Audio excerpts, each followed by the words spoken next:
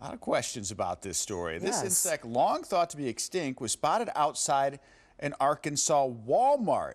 It's a giant lacewing from the Jurassic area. It's the first sighting of the bug in more than 50 years and also the first record of the insect in Arkansas. The scientists don't know why the insect disappeared, but the discovery might indicate there's a surviving population that has evaded detection and extinction. How did someone outside of Walmart know that that insect is special? It looks weird. And I think it was found like 10 years ago, too, so we're just learning more. Identifying it now. We have a lot of questions. We do. Watch breaking news on YouTube. Subscribe to ABC7 Chicago Eyewitness News.